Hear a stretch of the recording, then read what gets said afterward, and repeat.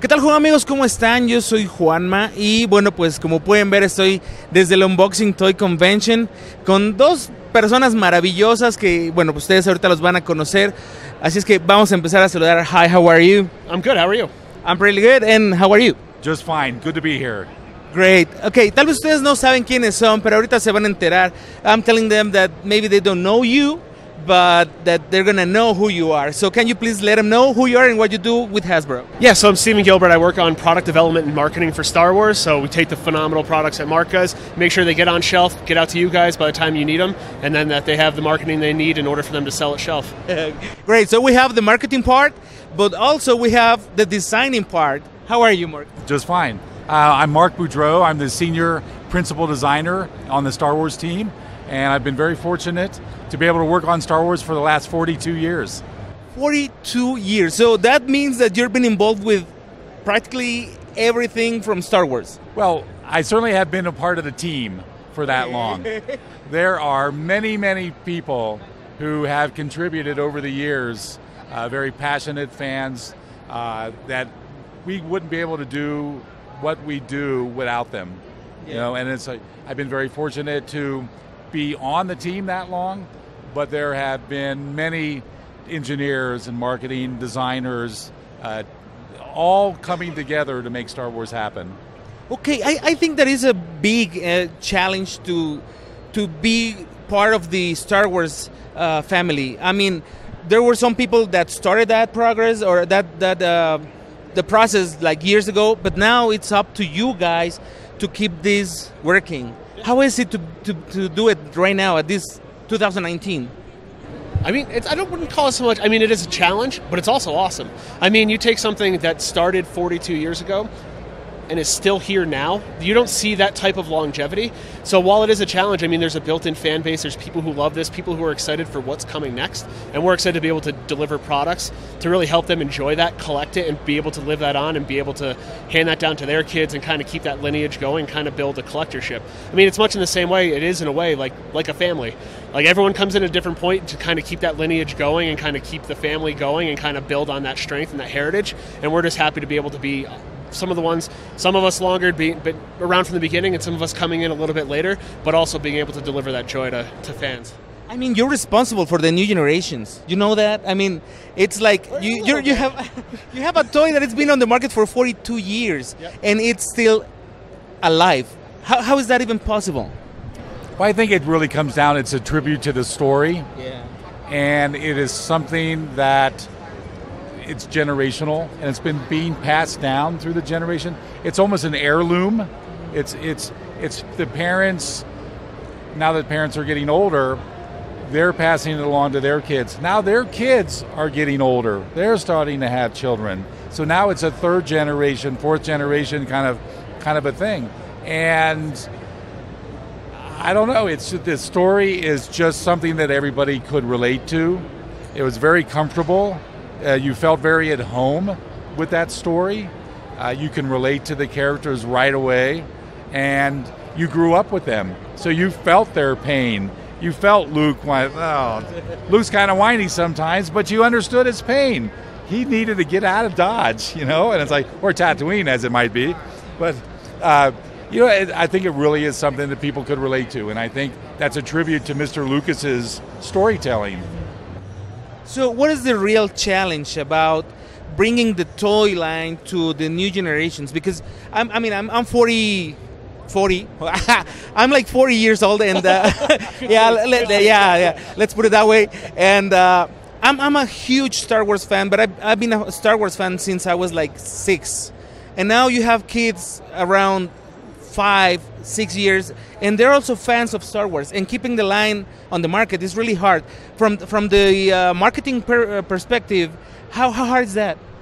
I mean, right now there is a challenge now, because as we know, 2019, the landscape's much different than the 70s. We're competing against video game franchises, and that there's a lot of people and a lot of brands and shows and entertainment they're fighting for kids' attention.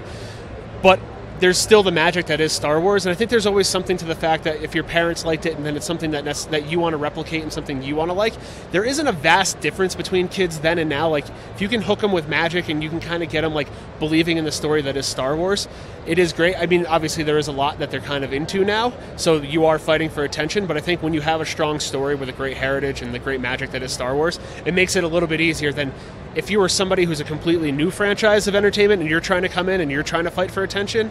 You have a much bigger haul than we have to do. Okay, that's from the merchandising and stuff. What about the toy making? I mean, designing. You had the 5, like the vintage line, and now you have really, really nice figures out and ships and everything. How hard is that to keep the line working with the requirements that the kid is asking you to add to the line?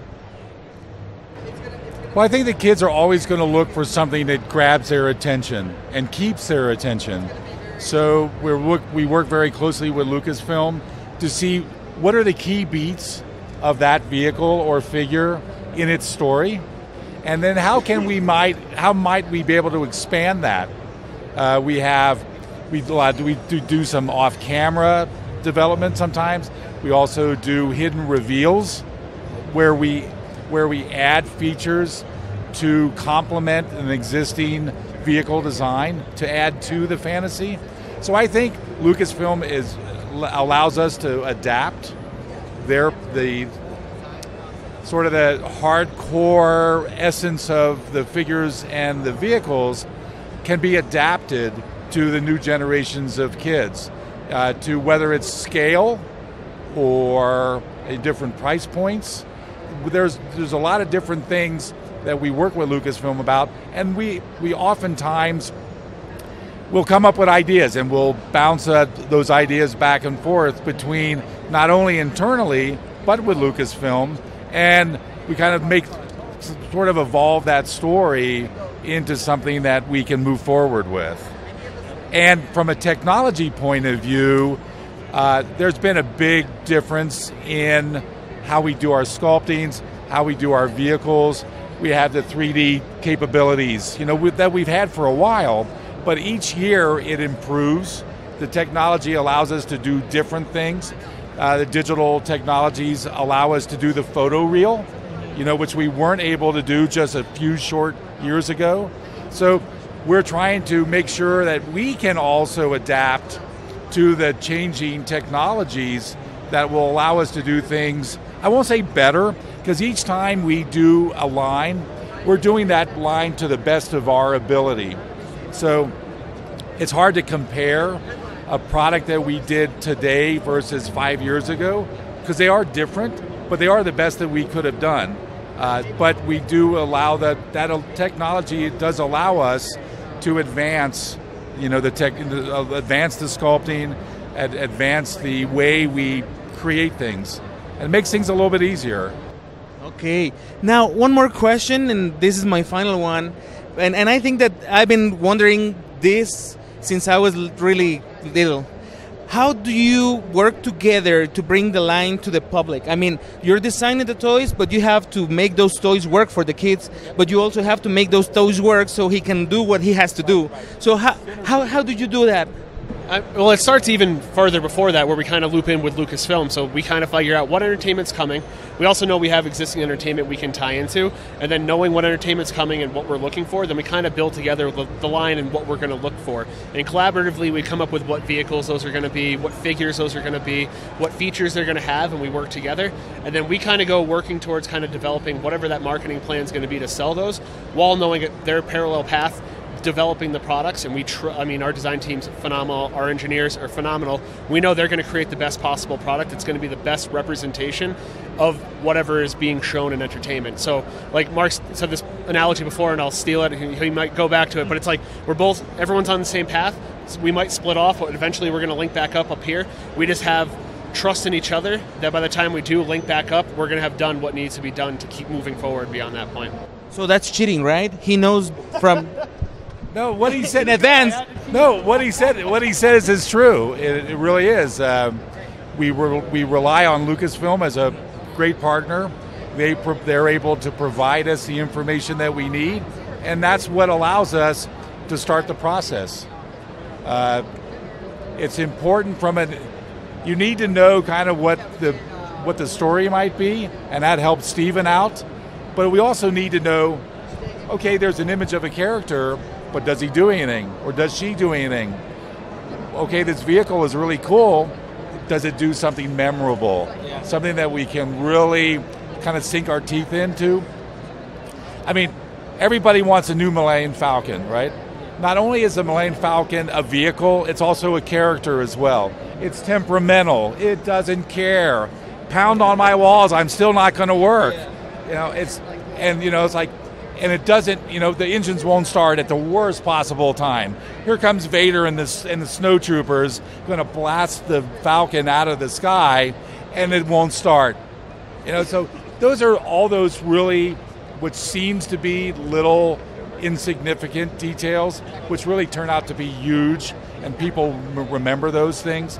So we hope that when the directors and the designers on Lucasfilm's end, we hope they're thinking about it from kind of a toy perspective as well, because a beautiful ship on the screen that doesn't do anything is just a beautiful ship. Yeah.